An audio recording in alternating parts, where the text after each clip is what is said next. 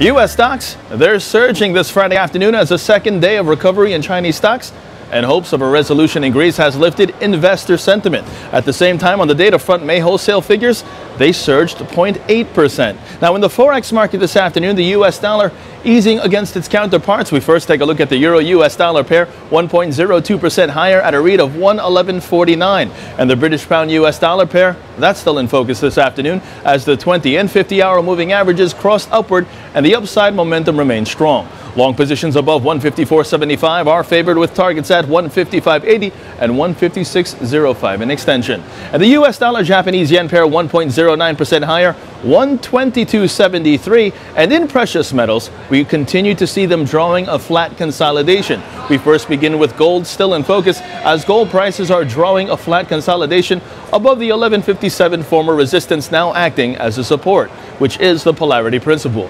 Long positions above 1157 are favored with targets at 1167 and 1175 in extension.